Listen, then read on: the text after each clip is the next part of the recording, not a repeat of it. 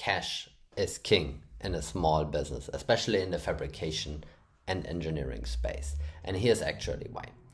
So when you are a small business, there are two things. There's profits and then there is cash flow, right? Ideally, they go hand in hand, but very often they are kind of a parallel thing. Sometimes they go a little bit like this and sometimes they converge again.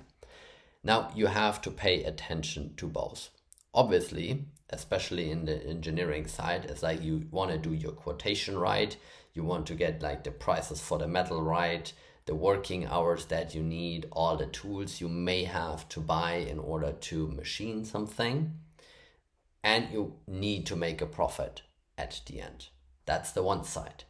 Now, making a profit is all nice and good, but on the short term, you have wages, you have to pay your suppliers, you have to pay the electricity, gas, whatever it is. And those are all expenses that very often come before you deliver something. Now, there are a couple of things you could be doing. One of the things is you negotiate favorable supplier terms. That means that you have longer time to pay your supplier than you actually need in order to turn the product out. For example, if you have to pay your supplier within 60 days, but your clients pay within, we have clients that range from 7 to 90 days. I mean, there is like a variety. The thumb rule is that the bigger the companies and the bigger they are as a customer for you, the longer they tend to take in order to pay you. But let's assume as your client pays within 30 days, right? Now you have 60 days of paying your suppliers. So that means that the moment you get the material in, that's when the clock starts ticking. You have to turn it around at least within 1 month, so that your supplier then pays you when you have that your customer then pays you when you have to pay your supplier. And if you think that ain't possible, think again. The whole Aldi empire was built on that. The way Aldi actually financed their expansion was that they were, of course, because they are a retail brand, so that means the moment you grab something off their shelf is basically beep, and then you immediately have to pay it. But what they did is they negotiated 60, 90 days, and I mean, the bigger, the longer they negotiated for payment terms, right? And that means that sometimes they had 90-day payment terms and maybe even longer. And in that time, so they had something like milk, for example. They had milk delivered, and now they had 90 days to pay it, but they would only take 7 days basically to sell it. And they had the cash at the end of 7 days, so they had still 83 days left to work with that cash before they actually had to pay their supplier. Now that's a bit of a risky problem, because if you use that cash for like expanding, and especially in the fabrication business, expanding your capacity can be very costly. But if you then do not manage to fill it, you can end up in this cash squeeze. And this is where this profitability and the cash flow have to be managed. And sometimes, especially in engineering businesses, but I'm sure in other businesses it's kind of the same thing, is you have treatment, you have to machine stuff, you have to weld it, bend it, whatever it is. It can easily take up a month from when you have the material until you are actually able to deliver it. And from that time onwards, you start with the payment terms. Now, payment terms are one thing. Now you can go for invoice financing. It's something we use sometimes. And there are plenty of like people out there that actually offer it. And how that works is basically and it has fees. So you have to make sure in your profitability, you keep track on that. But what it basically means is if you give them an invoice and if you give them a delivery note, they will give you a certain amount of that invoice in cash within a couple of days.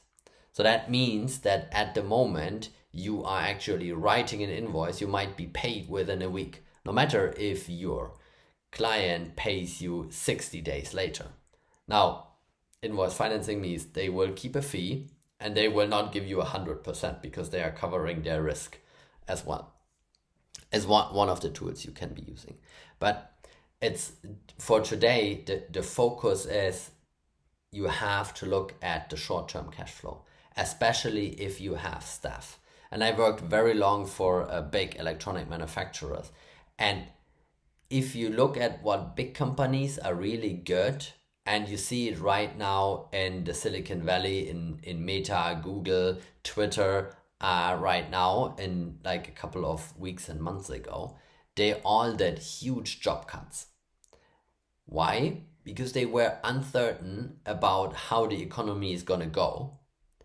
And they don't know if they will be able to sustain the profitability and the cash flow that they were having from ad revenue and all their other income sources.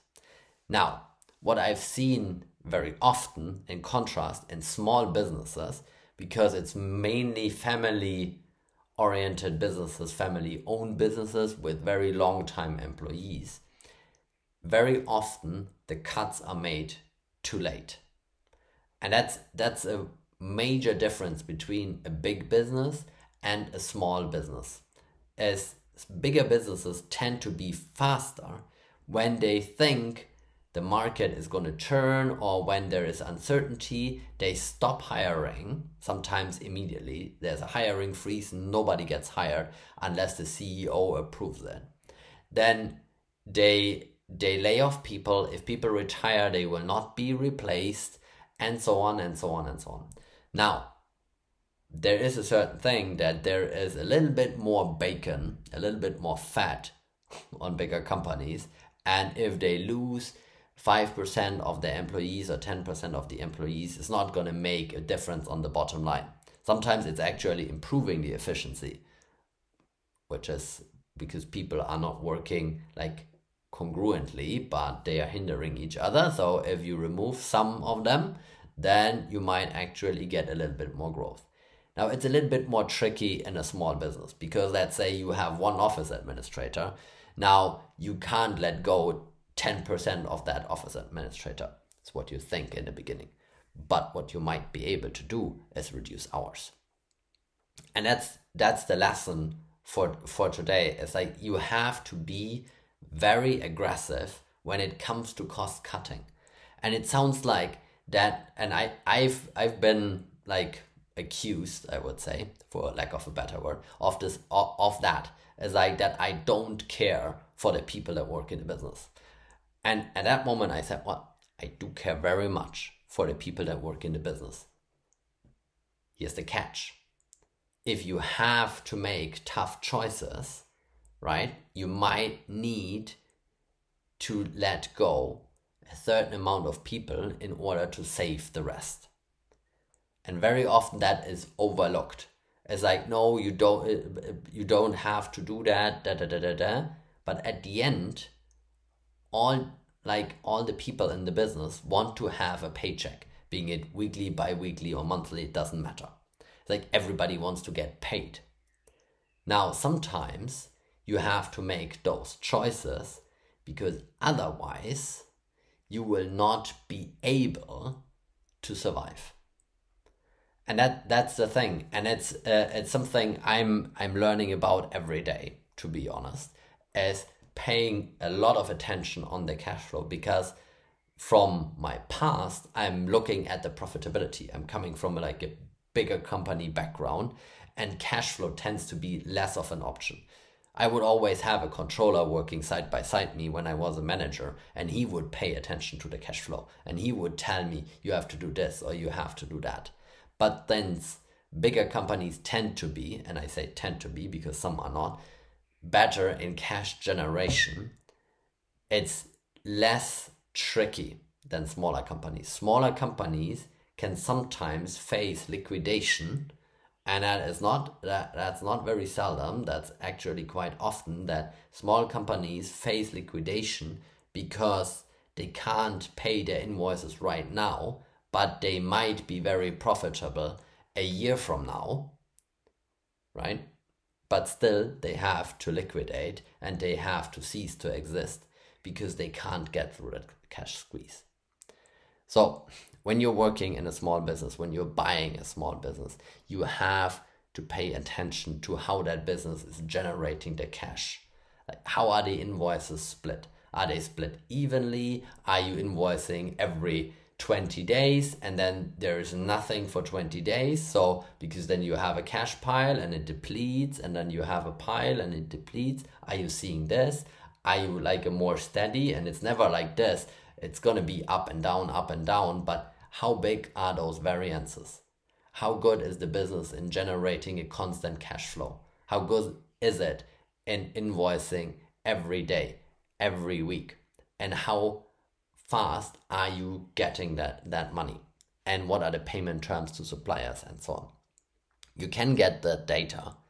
It depends on how systemized the business is when you newly buy it. If it's a systemized business, you can get that data. If there is no system in place, like Sage or Xero or whatever accounting software they might be using, if they don't really use it, and sometimes they might say, yeah, we have an accounting like package and we have an accounting system, but are they filling the data right? And that's the other thing, is you have to be careful when you look at that data to make sure that the data you are actually looking at is correct, because otherwise you might make decisions that you later regret. So while data is important, it's also important to make sure that you have the right data.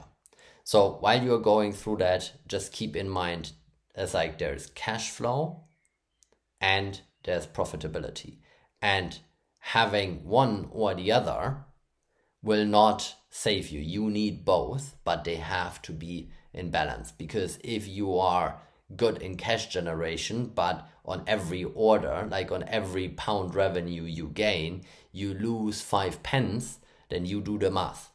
At one point you will just run out of cash, even though you are good at cash generating, but at one point it will just catch up. So you need to balance both things there. And that's, especially if you are in small businesses, that's very, very important. But also if you are a manager in a mid-sized company or even in a big company, you might want to get together with your controller and ask them, it's like, how are we looking at profitability? How are we looking at cash generation? And try to balance those two. It's going to lead definitely to a very interesting discussion. Cheers, guys. See you soon.